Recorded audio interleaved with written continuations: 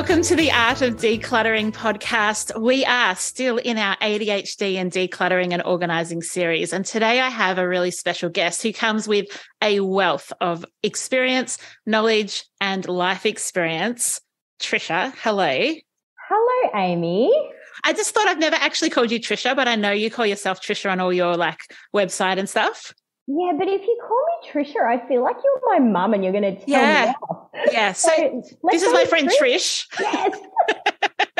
So Trish is the Director and an Occupational Therapist at Planted Parenting here in Melbourne. And I have found out in the last week that she's also an ADHDer, which I did not know when I reached out. So that's a pretty cool thing. Trish, tell me a bit about yourself, about your family. Just give us kind of the highlights of you. I am a very zealous and zesty. I just told you that they were my words for myself, but I am. I'm zealous and I'm zesty. I'm an incredibly passionate mother of two. I've got a 12-year-old and a 9-year-old, and I love being a mama. I do mama solo. We share parenting with their dad, which is great, and they bounce between me and their other home, and that's awesome. And I have my own business, Planted Parenting, which keeps me busy. It's like having 10 newborns, I reckon. It's like playing whack-a-mole all the time. But I love playing whack-a-mole, so it's awesome. It works for our brains, doesn't it? Like, as long as there's something that needs our attention, we're kind of happy.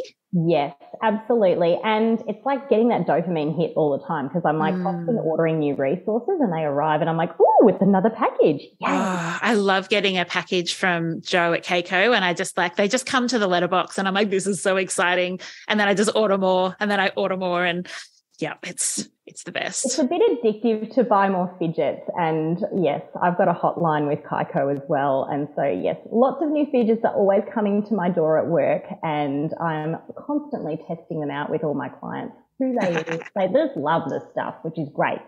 I'm actually going to come back to fidgets in a minute, Cool. But because not everyone will know necessarily what an occupational therapist does and their relationship to people with ADHD, do you want to explain what is an OT? Yeah, an OT helps people to become more independent with all their day-to-day activities. So anything that impacts our day-to-day function is what an OT can help with. And obviously, our ADHD brains can be severely impacted on the day-to-day basis just with those squirrel thoughts, with inattentive sort of things that are going on, with that hyper-focus that can get us lost in activities for ages, but also with that complete shutdown of just being non-functional because everything's a bit too overwhelming. And so I really find that particularly for parents bringing their kids in to see me that have ADHD, we're talking a lot about how fidget tools can be helpful to regulate while they're working through things, with the importance of using lists, the importance of how to get ourselves to initiate tasks, how to get ourselves like little targets and rewards with dopamine hits to kind of encourage us along the way. So it's been really wonderful to share my life experience in this space with lots of little kiddos and their parents, and help to give a bit of perspective as well. And also, it's kind of cool when your OT runs a business, because a lot of people go, oh, I just feel like my child has just, they're not able to pin down a thought. How are they going to enter the workforce? Like, they're really worried and concerned about that aspect of functionality that happens later in life after childhood. And I'm like, that's a real thing to be nervous about as a parent. But for me, I'm like, hey, guess what? My brain works super fast as well. I have lots of thoughts that I'm playing whack-a-mole with. But guess what? You see that car out there? It's got the same sticker on it that's on the front of my door. And I run this place. And just because you have a brain that moves really quickly, it does not mean that you can't work in a workplace. It does not mean that you can't start a business. In fact, research has shown that some of the most exciting and innovative entrepreneurs actually have ADHD, because they are the ones that are like, oh, that's a great idea. And then 5 seconds later, they're executing it. And then the business is up and running, which is brilliant for entrepreneurial minds. And yeah, so ADHD brain for the win, I say. Yeah, and you predominantly see children, don't you? But I would imagine that more and more over the last couple of years, you've then got parents going, and I've also been diagnosed, or I wonder if I too might have ADHD. Do you get to kind of Yeah. work with the parents to kind of enable them while you're doing that work? Absolutely. I often think that for parents, when they come, and first and foremost, they're coming to bring their children to get support for their children, but then they're often like, hey, I see a lot of myself in these strategies actually help me, and I didn't know that I was just utilising them on the day to day, and that I'm probably a little bit spicy too, a little bit neurodiverse as well. And so it does cause them to prompt and to think and to reflect, and then to either pursue a diagnosis formally, or it just says, they just might say, hey, at the end of the day, it doesn't matter whether I have a piece of paper that says it, but I self-identify. And it means that I actually identify really well and connect with my child, because we can both be in that boat together. And it's not uncommon that if, a child comes, they're diagnosed, it's not uncommon that the rest of the family start going, oh, I think dad might be a little bit spicy too. Oh, maybe I am as mum, or maybe I am as other dad, or whatever. Like, there is just so much excitement that comes with that. And then there's often that sibling that's like, I don't want to be neurotypical. I want to be neurodiverse like everyone else in the family. And they've got FOMO. That's a real thing. It totally is. And we were talking about it at dinner last night, actually, about having that FOMO, or feeling like, well, they've got something special that's being celebrated. Like, I'm just boring old me. But everybody has amazing brains. It's just that we have different labels and different categories. Yeah. I imagine, Trish, that you would see a lot of parents come in and say things like, they just can't keep their room organised. They're always forgetting things when they go to school, the nighttime routine, like they can't get to sleep. They're really overstimulated. And we get those inquiries too often, where they like come into the house and like physically do that decluttering and organising with us. How does that differ from how you or another OT might work with someone when they've got kind of similar obstacles that they're coming up against? Yeah, it's a really tricky space. I often find that when families come to me and there's a lot of overwhelm, with all children, I find neurotypical or neurodiverse, visual schedules work really beautifully. So we just break it down to the point that, okay, you're going to need to, what I would do in that situation, Amy, is I'd actually say, right, visual schedules work beautifully for children. They work really, really nicely to have lists, to have checklists that they can move things into a done pile, or little picture cards on the wall, depending what age they are, lists for when they're older. And as adults, we actually use lists in our diaries a lot, and we don't realize that that's actually a strategy or a tool to help get going. So I often find when I'm working with a family that I say, all right, everything needs to have a place, and I'm going to use doesn't have to be Smiggle, but the Smiggle pencil case, or the Kmart knockoff, whatever works for you in whatever purchasing city that you are or country that you are. But those pencil cases where you unzip and there's literally pages where you can slot in each individual pencil into each one, so that when the child is like looking for their red pencil, they flip to the pencil page of their pencil case and they can see red pencil is right there next to orange pencil. Or when they've used their pencils and there's a couple of pencils on their desk, they can go, oh, I need to put that away. Where does it go? I'll go and look into the pencil category and push it into the right little slot for itself.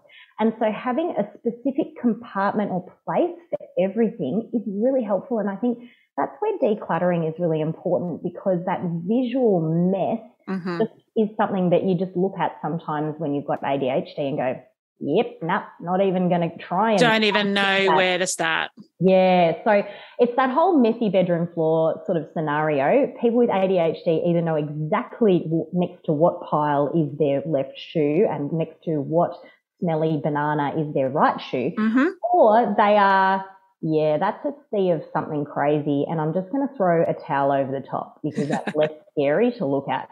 And I get that space. But yeah, I think it's about having systems, and it's about having a spot for everything. And those pencil cases, I tell you, are the first place to start for kids, because if you ask them to look into the black hole of an open, unzipped pencil case, they will never be able to find that red pen, That's even fantastic. if it's right at the top. So have it in a little flip book style pencil case. You've actually reminded me, you know how in some like older movies in a garage, a man might have, or a woman might have her tools up on the shelf, and they've actually got like that outline around it. Yeah. So you kind of know where to put it. I'm like, how good would that be to have that in like a kitchen drawer? So you're like, oh that's exactly where that bit of Tupperware goes, or however that would work. Oh, I'm so excited by what you've just said. Literally, okay, you've seen my pantry. So you know that there is a specific, I'm a Tupperware girl, but do you, whatever works, glass jars, whatever's your thing. But I have a container for everything. All my baking things are clustered together. All my rices, yes, I have more than one rice because I'm half Asian. I have all my rices together and all of the things, my gluten-free section, my snackies, my crackers, so many crackers. But they're all labeled. And when I see that something's empty, I put it on the list. Like it's really easy visually for me to categorically see what is where. If there are things in front of things, that becomes the black hole of death. I do not know what is in that basket that has multiple things in it piled on top of each other because it is too frightening to look at. Yep. So it's all about having a singular place for everything, clear containers, labels, pictures if they're kids, but like word labels once they're at reading age, and have the child do it with you. As an adult, do it with the decluttering person, because then you know exactly where everything is. Or, you know, make sure that if you are decluttering, Amy, with someone with ADHD, as you would know for yourself too, but asking them where makes sense for you to be living, because you don't want them opening a beautifully organised pantry, for example, or wardrobe, and going, now, where did Amy put my shoes? Yeah. It makes no sense that they're on the third shelf. For me, I would want them on the bottom shelf because that's near my feet. So always asking the question, I think, is really helpful as a parent if you're trying to help your child organise their stuff. Where is going to be a helpful spot to keep your keys? Where is going to be a helpful spot to keep your My Key card? You know, those kind of asking those questions, because that is also giving them ownership and getting them to use their brain and connect in with their brain and go, yep, I'm going to use that memory strategy to remember where it is. I heard something great the other day. One of my team was saying that when you go to look for something and, you know, you look in 5 or 6 different places and you finally find it, when you put it back, don't put it back where you found it, put it back the first place you looked. Interesting. And I was like, that's fantastic, because that is in your mind where it belongs, because that's the first place you looked. And so it may be in a random spot. The scissors may not end up in the kitchen drawer. They may be in the wrapping paper box. But if that's where you're going to go look for them, then that makes total sense. I like it. I'm going to remember that when I'm talking to families. Thank you. What a great tip. Pleasure. See, always learning. We're always learning, people. Always learning. And I think it's really helpful for things like the hat, the school hat, or the gumboots, things that you're not using every day. It is helpful to kind of go, where would I look for them? Where makes sense? And it might be that you have, so there's like kind of a professional organising theory that everything is like with like, which I am a massive proponent. No, what's the word? Compartmentalizer? Massive fan of. Let's just go with that. But practicality has to overrule that. So in my house, I have my shoes in 2 spots. I have all of my shoes in the wardrobe, but then I have like the 3 or 4 pairs of shoes that I'm like wearing almost every day in a box at the front door. Yeah, that makes sense. Yeah, because it doesn't matter that the rule is everything has to be together. Practically, no, that works best for me. Yeah, practically my fidget tools are all over the house because I never know where I'm going to need them. So just in case I take a phone call at my reading chair, I've got fidgets there. Just in case I take a phone call, or I'm doing something in the kitchen and I need to fidget while I'm on the phone, I have fidgets there. So talk to me about that, because a lot of the clients that we work with that are seeing OTs that have different neurodiversities have a lot of fidget things. And sometimes they're small, like the things you and I have in our hands right now. And sometimes they're really big things. And what we do as professional organisers is like, well, how do you use it? When are you going to access it? Who needs to have access to it? And then we create systems. And there's things that as an ADHD you have in your house that a neurotypical person probably doesn't have, like weighted blankets or swings or a lot of fidget toys or processes that you need to follow for brushing your teeth at night. Yep. When you're working with clients, how do you kind of help them to identify what those categories are and set them up in the house? Is it just, as you said, wherever you're going to use it, or is it a central place? Really great question, Amy. It does depend on the family. So this is where I would check in with the family and say, all right, where is the go-to central point of the house? Because that is where I will put the visual schedule for the morning routine. If the central point of the house is the dining room, kitchen space, have it on the wall there. Yeah. And I always say blue tack, nothing's permanent. So you blue tag, you can move it around, and also familiarity gets people that have ADHD like nothing else. So you would know this, if you have a photo on your wall, people can relate. You look at that photo when you first put it up, but then after 3 weeks, you know that photo's there, but you don't look at it anymore. You just know that it's there. It's just like you know what your kids look like, so you don't stare at them deeply like you do a new partner or something like that. It's that familiarity that just allows us to just kind of, we know, so we don't have to look deeply. So moving visual schedules around on blue tack is really helpful. So you might have it on the same wall, but in a strip going horizontally instead of vertically. Or you might have them in a zigzag pattern just to create a bit of visual interest, because that's really important for people with ADHD to have something that's visually like, oh, that's different. That will help that little squirrel moment to just grab that attention. And like, oh, what's the visual schedule? Oh, it's in a zigzag today. Oh, that's a bit random. Why did Mum do that? Oh, I might go have a look at it. Oh, it says brush my teeth. Go and do that. All right, off we go. So I often tell parents, like, mix it up how it looks, put it in a circle one day. And the beauty of blue tack is if you've got lots of different individual steps or tasks and you've broken it up onto little cards and laminated them, or not laminated them, just write them on a bit of paper, do what you do, use Post-its, whatever works, and then just lay them out in a different pattern, or stick a piece of coloured paper behind it that's a different colour to the day before. Just create visual interest. That would be my first tip. My second tip is, like you said, with your shoes, the regulars you have out on high access, and then your semi-non-regulars or whatever in a more, like, still a convenient spot, but you'd have to go and work for it. But it's a central location. For me, it's important that I have pens in every room of the house because I like to doodle ideas as I go. And if I don't have my phone, I want to write it down. So I've got a Post-it pad and pens in most spots in the house so I can jot stuff down. That works for me. I don't have it. I like clean surfaces most of the time. So I would just have it tucked, onto the top of the top drawer, or, tucked behind a photo frame. So it's not visually in my face, but I know that it's there. So I would do the same with my fidget tools as well. So that's something that I would do. And lists. I mean, like, really, at the end of the day, sometimes that executive functioning bites us in the bottom, doesn't it? And it's really hard to get started when you get into a nice hot shower and work out what you've got to start with. I think this is more for the kids than the adults. I think we should hopefully know how to wash ourselves. But the kids, it's like, oh, this water's so nice. It's waking my body up. This is great. 10 minutes later, have you washed yourself? Oh, no, maybe not. But having a list on the outside of the shower screen, blue tacked on there again, love the blue tack. You can just wipe away the steam, read what's next, or see the picture of what's next, which body part to do next. Or you might have a picture of a gingerbread man numbered, like face is 1, arms are 2, blah, blah, blah, etc., down to all your private parts is last.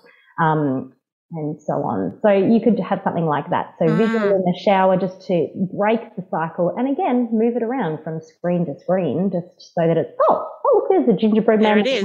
It's on a different, it's up high today, it's down low today. Create that little bit of visual interest. So lists and things where it's relevant, but move the location, have some bright colour behind it, or lay it out in a slightly different configuration. Keep that visual spark happening.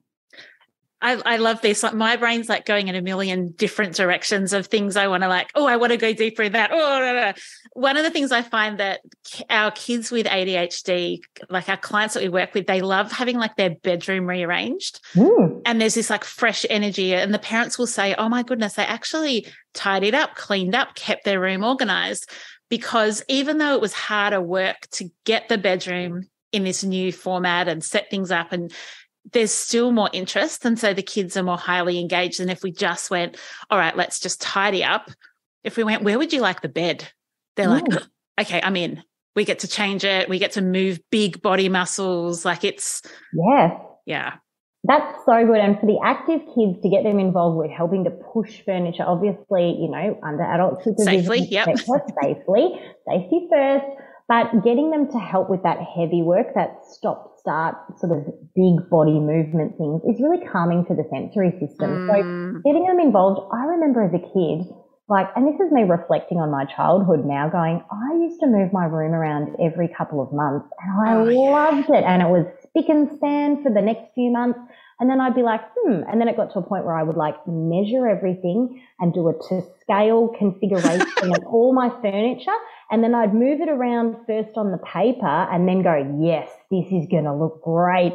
And then I'd go, tick, tick, tick, tick, tick, tick, tick, do the Tetris music in my head as I was doing it, and maybe get my parents to help me. Now that I'm an adult, I don't get anyone to help me because I'm Dutch and I'm stubborn as well. So I just do it all myself, and I'm like, oh, that looks awesome. I'm so tired. Why am I so tired? And then I sleep for 3 But you're hyper-focused, so it's all good. You can do anything when you're hyper-focused. But that whole idea of getting kids to help, really good and calming on the sensory system, is motivating, and they've got 100% buy-in. If you say, hey, do you want to go and choose a different doona cover, or do you want to go choose what your shelves for your shoes are going to look like at IKEA? They're going to be like, oh, it's a bit exciting, rather than, oh, look what magically appeared in my wardrobe that I don't know how to use. That's right. And I just want it to be what it was, because now it's just too overstimulating. Yeah, exactly. So labels are really important for where things are. And drawer organisers, I would say, would have to be my absolute all-time fave to talk to about families, because when you open a drawer, like the junk drawer in a desk is often just pens and papers, scrunched up stuff, erasers, stuff that's fluff bunnies, who knows what's in there. Apple cores that are really shriveled, kids' bedrooms are just interesting at best. They sure are. But when you open those drawers, if you've got some drawer organisers in there, that's my little thing for paper clips and whatnots, and then that's my little thing for pens, and that's my section of where my erasers kept, it just visually is a lot more calming to look at. And then it makes it easier to scan. And so I'm often teaching kids who are scanning top to bottom, left to right, just scanning across like we're reading. So we scan left to right, and then we go down a row, left to right, or that sort of snaking left to right across ways or up and down, so that you make sure you cover the whole drawer when you're scanning, or you're covering the whole wardrobe. So I often work a lot on that scanning strategy. But then making sure that there's a little spot for everything just means that drawer doesn't become this chaotic. Oh, the drawers of doom are so overwhelming. Absolutely. And so, lots of things labelled, lots of things categorised. And if the kids are part of that, and when you notice your kids, if you pull open their drawer and it's just busting and there's it's all a mess, you can actually ask them if it would help them if you sat together and do it. Because if you asked me as a kid, Trish, can you just go and clean out your whole wardrobe, refold everything and put it back in where it's supposed to go, I'd be like, yeah, nah, thanks for the offer. But then if you actually say, hey, how about I sit with you and do it, as a parent, it's a great connection time for your attachment, but it's also really helpful for an ADHD brain to have companionship. I'm the first to volunteer to go and clean my friends' houses, Amy. I'm the first to volunteer and say, hey, I'll cook you meals and I will clean your house for you. And is my house clean? Probably not as clean as it could be. Do I cook myself dinner? We were talking about this before. Yeah, maybe there's something reheated in the microwave from 2 days ago. I don't know. That body doubling is an incredible thing. And I talked with Carly quite a lot about that in her episode, which will have come out maybe last week or the week before, because we're recording ahead of time. But I think it is, one of the things we do with our kids is we found that when drawers had multiple functions, and this is what I found for myself too, drawers that had multiple functions just kind of became a red hot mess and really overwhelming. And so I used to fold everything, and everything was like the shorts next to the pants, next to the T-shirts, next to the jumpers, and it was all perfect. But it didn't work for us. And so what we ended up going with is, this is just the school uniforms and nothing is folded. As long as they're in there, we're cool. And look, we go to a school that doesn't have a uniform for the everyday. Like, we've got sports uniforms and volleyball uniforms, but not like a everyday school uniform. but it means they can be thrown in there. And it means that the basketball uniforms are just in one cupboard of their own rather than separating out. Well, the basketball shorts go with the shorts, the basketball tops go with the tops. When you're an ADHD, you just need to be able to reach in, grab your thing and go. Like you don't want to have to search. You don't want to have to go through it and find things like that. It's too hard. And I think that comes back to what you were saying before, Amy, about category grouping. So these are things that are in a similar category, so I store them in a similar place. And that's the same with clothes. Like I'm the same with the way I organise my children's uniforms. The uniform drawer is a drawer in itself. Yes, I like it to be folded-esque, but, you know, they're not at a private school where we have to have everything pressed. Polo shirts are very forgiving, and so are sports shorts. They're very forgiving when you scrunch them into a drawer, or leggings are. But, I find that if you categorically put things together, it works better. And then your everyday T-shirts are all in together, and your everyday jumpers are all in together. Drawers are great for that, and so are housekeepers, Amy. Let's just say sometimes you just need someone to just come in and just pick up the pieces every couple of weeks and just refold everything for you. Because I don't know about you, but I sometimes find that children can be like chooks and they just kind of search through and scuffle through everything. And then all of a sudden, all that beautifully folded stuff that you laboured over as a parent is just undone. And that's why I gave up folding. Well, this is why I can't look at it. So I just, once I've given the folded things to my children, my son likes to use the T-shirt folder himself. Foldy situation. Contraption-y thing. Yeah, it's great. The best $9 I spent at Aldi, I tell you what. But he loves to use that. But as soon as I've passed over the clean things that I folded initially or passed over to be folded, it is out of my hands then. I'm like, that is not my responsibility anymore. And my kids are older now, so they know that they're onto it themselves. But yeah, my wardrobe also is a bit of a situation, and I'm constantly, I think I'll just pull out and reorganise. I think I want it in colour gradient order today. Yeah, that's a good idea, but categorically and then colour gradient. So it has to be category, then colour gradient. And in my wardrobe, it's long dresses, jackets, cardigans, then it's pants, skirts, singlet tops, work shirts, other tops. Like it has to be in the same order. Whereas my husband's wardrobe is just like he just puts everything in. Yeah, okay. Well, you do you. Everyone's different. I'm like you, Amy. Very A-type systems, categories. Books are in high order, maybe not alphabetical. I know that doesn't make sense, but aesthetically, that's what it works for you, and that's the beauty of this, isn't it? Yeah, it's like about an OT isn't. systems. An OT is not about saying here's the rules, you must follow them. It's about going, how do you work? Like you must ask a lot of questions so that you really understand people. I want to ask about how, as a occupational therapist, in a session with a kid, and you've got them kind of going off in distraction land, we find it all the time with our clients. We sometimes say we have to chase our ADHD clients around the house because they'll pick something up and then they'll go, I'll take this to here, and you chase after them. You're like, come back, we're still doing this task. And I can only imagine that would be even more so with kids. Yeah. What are some tips for our listeners if they're the ADHDer that is constantly kind of going off and wandering around off task, or if they're working with their kids who are like that? Yeah, I find timers help a lot. So I might either use a song as a timer, a song that they like, obviously will help, and say, all right, we're going to do this until the song finishes, because that gives an end point. I think for an ADHD brain to have an open-ended task, and like we're going to do it till it's finished, that can feel very monumental. So you need segments, little segments to bite size off, and then say, after we've done this song, you can go do free time for X amount of time, and then I'm going to call you back in and we're going to do another round. What's your next song? And have that cued ready to go. So I find that works really beautifully. Some people like timers as in just, timer on your phone or whatever, or an egg timer if they're a visual person.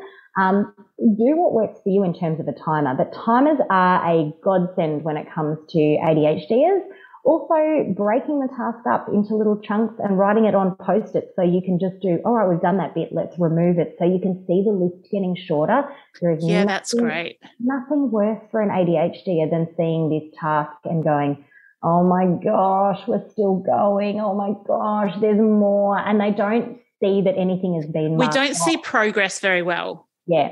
And I'll use this as an example. I am the kind of person that writes a to-do list, Amy, but I'm also the kind of person that writes all the jobs that I've already done that day on the to-do list so I can cross it off and feel accomplished, right? Yeah. Yep. And it's that dopamine hit of, oh, I've ticked something off, I've crossed it off, yes. And so making sure that you're allowing your ADHD to chase their dopamine by crossing things off, feeling accomplished, is really, really important. So yeah, that is something that I would say 100% is an absolute exquisite thing to do for your ADHD brains or your child's ADHD brain.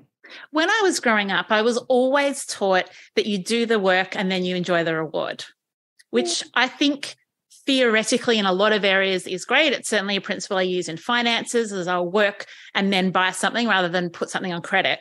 Yeah. However, as an ADHDer, I don't want to do the groceries and then reward myself by buying a chocolate bar. I want to get the chocolate bar, get the dopamine of like, oh, I've got my favorite chocolate bar, I've got a bit of energy, and then do the task. Can you is that something that you can relate to?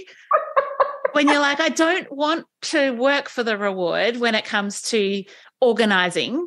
I want the reward. So I might want the new pencil case before I organise, not let's organise and then we'll let you buy the pencil case. Yeah, look, I hear you in that space, because for people with ADHD, executive functioning is a real challenge, or even just people with executive functioning disorder or challenges with their executive functioning. So you've got to provide a carrot, or like the carrot and the donkey situation. You've got to dangle a carrot that is motivating to actually start, because initiation is often the big issue. So hard. Like, you may know that you have an assignment due at 5 p.m, but you're not going to be starting that assignment till 1 p.m. because you got to be like really be feeling the pressure to complete it. And then you're just sitting there and you're firing away and you pump out your best work, obviously. Yeah, that's right. Unfortunately, it rewards itself. It does, unfortunately. But, for me, it's not healthy for me to be writing reports at 3 a.m. because I started them at 11 p.m. at night, because I've rewarded myself for even starting before that by watching some things on Netflix. Yeah. So what I would say is, if a sweet treat is your thing, there is the twin pack of the Mars bar or the twin pack of the cherry ripe. So you can have half to start as your reward for even kickstarting, but then you get the other half as your reward at the end. Oh, that is like mic drop. That is brilliant. I don't know why I've never thought of that before. Well, come to the OT for the goods. I tell you that. That is brilliant. Yes. So similarly, if there are two things on your wish list that are sitting in your cart when you go to purchase something, you might allow yourself to add the first thing to the cart before you start. And then the reward is you add the last thing and you click purchase at the very end of the task. So for me, for example, if I'm on a clothing website and there is a big sale, I will add things to my cart incrementally as I've completed another page of a report, so that I've got incremental rewards, incremental dopamine hit of, that's going to come, that's going to come. So either that, or I've got my little chain of lollies down the side of my desk and I get one lolly for every page. I'm a sweet tooth, that works for me. Food bribes. Right, so you literally lay them out. Yeah, it's a visual. It's That's a one-for-one fantastic. correspondence. So I do one enter data into one matrix, I get one lolly. I enter data into the next matrix, I get another lolly. And then I've got my 12 lined up, because I know there's 12 things that I have to do, and they're my incremental rewards. Your incremental rewards could be a 5-minute scroll break. It could be a 5-minute dance party. It could be allowing yourself to send a text message to that person that you really wanted to text about XYZ. It could be looking up the cricket scores. It could, whatever it is, you've just got to find what your dopamine hit is going to be and incrementally put them down in a row to sort of help you chase and motivate yourself. That's really good. Oh, well, I'm glad that was really helpful. good. Even if it's only helpful for you, Amy, the rest of the listeners hopefully have found some gold in there as well.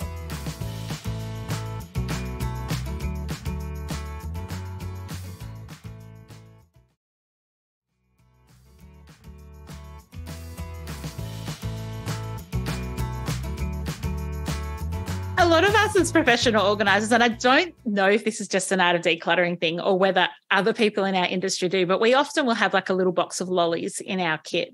And so when there's like, you can see someone's just getting tired or losing a bit of motivation, we're like, okay, for every additional jacket that you get rid of, you can have a lolly.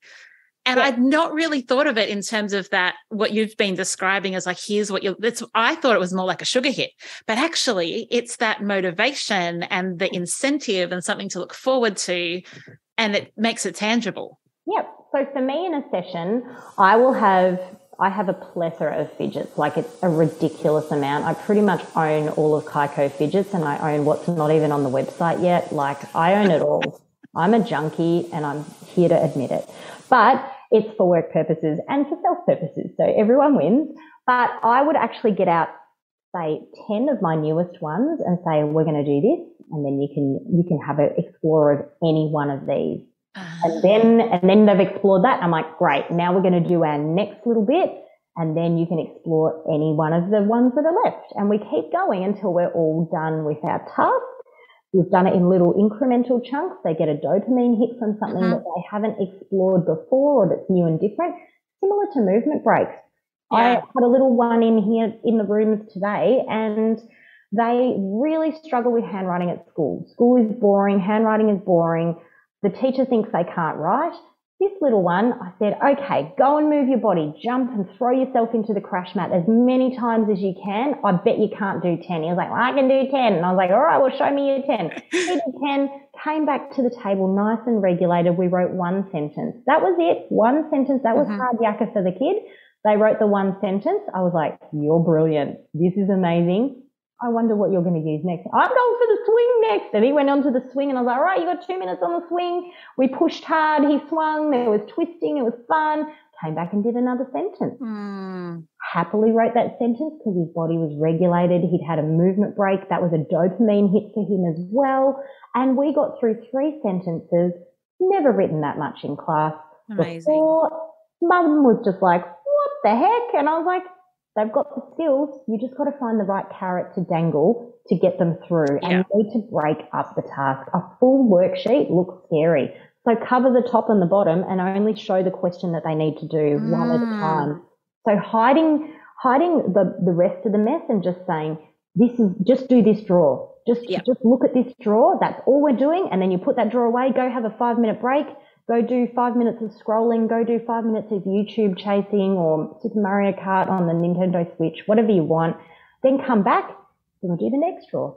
That's great. Show them the whole chest of drawers, they're going to flip their lid 100% and go, no buy-in, no thanks. It's too much. A lot of our ADHDers will qualify when they speak to me and say, please tell me you don't do what they do on TV and pull every item of my clothes out and tip it on my bed. And I'm like, I promise if you don't want us to, like some people say to us, do that because I need the fresh, but most people find that really overwhelming. So we would say, actually, we're just going to do formal dresses. And then when that's done, we're going to do your casual dresses. And when that's done, we're going to do your work dresses. Like how nano can we break it down so that you feel like, oh, I've done that, tick, you know, as you said, like crossed it off the list. Oh, we've done the next thing. This isn't so hard. Maybe I can do all of my jeans at the same time and not my fancy jeans just versus my hangout jeans. Oh my gosh, I also have fancy jeans and hangout jeans. And then I've got the floppy jeans that have got rips in them that I'm mad for that are for camping. So that's the best. I mean, who would have thought there's so many categories for jeans, Amy? Oh, look, it surprises me as a professional organizer. Every time you think you've developed a category, you can like go deeper and go, oh, we could further separate this to reduce that overwhelm. I love it. I love it. This is why I think decluttering and not necessarily living as a minimalist, but actually knowing that there's a specific place for everything in your home and actually being able to see everything. When you open a cupboard, it's not just a mound of things that have just piled up. And I think periodically, if you do get overwhelmed and have anxiety as well, it's really important to have someone, a support person or someone to come in and actually employ them to help you declutter, but to actually help you with that process and do it with you. I actually found that inviting a friend over with a glass of wine or a cocktail and then actually going through to help me cull my wardrobe, if, from those clothes that you haven't worn in 18 months or more. Yeah. And that's so much more fun because you could be holding stuff up. There's a bit of a joke in there. You can be talking about memories with different clothing items, but you're having fun while you're doing it. Often if you're just doing it on your own, it's a bit mediocre and pedestrian, to be honest. Yeah, it doesn't give you that dopamine hit. That's correct. And for me, my dopamine hit comes from other people. So I often will take someone along for the journey with me if it's a bit of a boring task that I know I'm going to struggle to start or struggle to stay motivated during. So yes, that is a big thing. And also that old adage of if you dump everything on your bed, you'll fold your washing before you go to sleep. That's not true. That's not fall under the mound. Or correct. Or you push it on the floor. Yeah. Totally. Like that doesn't, it may work for some people. It doesn't generally across the board work. So you've kind of covered if you're seeing an OT and you want to have additional help at home, a professional organizer is great. But I also want you to kind of help our community identify, when is it time to reach out to an OT? Like, when do I go, occupational therapy is something that's worth pursuing? Obviously, people don't just have to have disabilities or be supported through the NDIS to see an OT. So what would you say kind of is here's the time to think about it? Oh my goodness, Amy. I was literally talking to a colleague about this at a course that I was at a couple of weeks ago. And we were both OTs, but she was like, I need to see an OT. And I was like, me too, because OTs help with anything that you do in a 24-hour period, because that is an occupation. An occupation is something that occupies us. And so if you've got an area where you're finding that you're struggling with that occupation, whether it's sleep, whether it's exercise, whether it's keeping an area clean, whether it's an actual physical skill that you're not able to do and you haven't mastered and you've YouTubed it to the cows come home and you still can't do it, see an OT, because OTs are really good at observing how you do something, really thinking about you in the context of the environment that you're in and what you're trying to tackle. They look at your body mechanics, they look at your thought process, so they look at the cognitive, the physical and the environment. They look at what importance that has amongst your roles and who you are and your values. And then they go, okay, how could you do that differently? And they work with you to problem solve. So OT is really individual. It's really specific. It shouldn't be a cookie cutter model. And if it is, I don't think that's OT. Find a different OT. Maybe find a different one. Yeah. You want someone that's actually going to go, what's important to you? What is your goal? Okay, show me how you're doing it. Okay, I can see how you're doing it. How about we try doing it like this? Give it a try. Let's see how it feels for you. And it could feel a bit weird and a bit strange and a bit different because it's the first time you've done it that way. Yeah. But often people go, I never thought of doing it that way. Well, that just seems like common sense. And I'm like, well, if it was common sense, you wouldn't need us. But thanks for telling me that it was a really easy idea to implement. That's right. I think the best ideas are things that people go, oh my gosh, that's so simple. That it should feel like that when you see an OT. It should feel like a really simple thing to implement, but it makes a transformational change in your life. That's brilliant. And like I just see that reflected so much when we're working with clients that are like, oh, I can't believe I didn't think of this, or, oh my goodness, that one thing you did meant that I've been on time for work for the last 2 weeks. You're like, oh, this is why we do what we do. That's right. And there is nothing more fulfilling, I think, as an individual supporting someone that has reached out for help. And you'll find this too, Amy, that when they go, oh my goodness, my life feels so much richer because of what you spoke into my life or what you directed me to try, or the system that you put in place that I never thought would be like life changing. I find that such a special place to be in and such a privileged space as an OT, and I'm sure you feel like that as a decluttering queen, that, you know, you go into a space where people are vulnerable, they've opened themselves up to you and gone, I've clearly got some issues in hoarding or in stockpiling or in piling everything into a cupboard and then shutting it before visitors come over. Hello, that's me. And then, you know, you're actually able to help them unpack that, find a system that works for them, So I find the exact same thing as an OT. Love it. Families come to me, they go, look, we're really struggling with this. And to begin with, for an ADHD kid, I would actually get masking tape out and just tape a little pathway from the door to the bed. And then it's a really narrow pathway. And I'm like, all you have to do is keep that pathway clear. That tiny little pathway that's just wide enough for 2 feet to shuffle up. And then slowly you widen that pathway bit by bit tool. So that there's less of a mound on the floor and there's actually a pathway that's marked, and it's just masking tape. It'll come off. It's low tack if you're a bit fussy about your flooring or your carpet.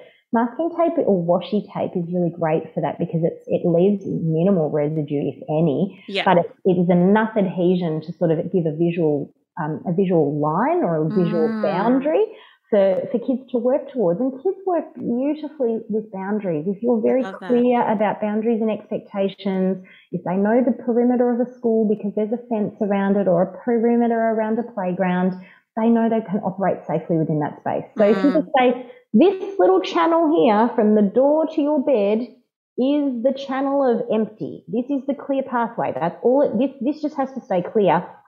Kids will go, oh, that's achievable. Yes, the piles on either side might be as big as the Red Sea parting, but, you know, at least there's a little avenue for them to make their way safely from A to B without tripping over, causing another bruise on the shins. And you're like, where did that come from, Johnny? And Johnny's like, I don't know, but you know perfectly well they're stacked at going to bed or trying to go to the toilet at night. Yeah. So clear pathways is where I would start with a kid's bedroom personally, and then slowly work towards the systems and putting things away, finding a home for everything. I love it. This has been just a really lovely way. I think we might have one more episode in the ADHD series or maybe 2, but I feel like it's almost culminating and growing as each person adds in their experience and adds in their expertise. So thank you so much. I'm going to put all the links to your business in the show notes so people can find you and, you know, join the OT world with their kids or with themselves. Thank you so much. Oh, you're so welcome. I have so many families that inbox me on Instagram and Facebook that just want to drop a single question in and, hey, what do you think about this? Or does my kid need OT? Do I need OT? And I'm always happy to answer those questions because I think, you know, if I can point people in the right direction for the support they need, be that to people like yourselves or be that to other OTs or myself, depending where they are in the world, I'm all for it. If people can have a more positive outlook on their own lives, I'm mad for it. I'm like high-fiving about that. Yep, for sure. She's mad for it, people. Yep, mad for it. Not in a crazy way, in a like totally joyous and zealous we're behind you way. Yes, yes. Oh, thank you so much, listeners. Make sure you check out the show notes. If you haven't listened to the other episodes in the ADHD series, get on it. Get those playing in your ears. And I will see you next week. Bye. I would like to acknowledge the Wurundjeri people who are the traditional custodians of the land this podcast is recorded on. I would also like to pay respects to their elders, both past and present, of the Kulin Nation, and extend that respect to other Indigenous Australians. Thank you so much for joining me today. If you enjoyed today's episode, I would love you to rate and review the show on your podcast app. That will help others to find the Art of Decluttering podcast as well. If you'd like any more information, you can visit theartofdecluttering.com.au, and I would love to see you in my Facebook group. Just search the Art of Decluttering community on Facebook and join today. I hope that you have an incredible rest of your day and enjoy the freedom.